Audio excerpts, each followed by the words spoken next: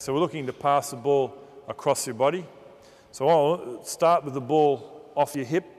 Okay, so it's just out in front of you there, that's it. And what I'm after now is just your ability to throw the ball from there. Okay, and we'll just practice that. And what I'm after here is throw across your body, so you're passing left to right. Bring your right foot forward. Yep, so step, and now you're passing over your right foot.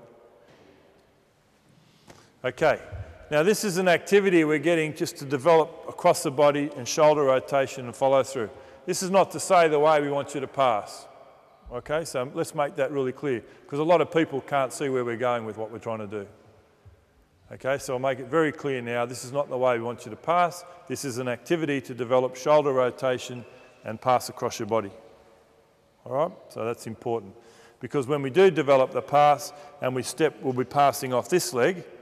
All right, what we want to be able to do is continue our line and maintain our line on our pass. And we don't want to be falling away when we make our pass. We okay with that? So the way to do that is to really overcorrect, is to get up over that leg and develop that real movement across our body. Because then when we're able to be there, we'll feel a lot more comfortable staying square on. That's what we want to work on here, the ability to pass across our body with shoulder rotation. We're probably okay doing it from here.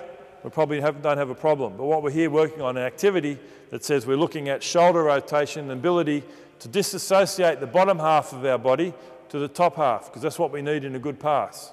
Rotate across. Good. And again. Good.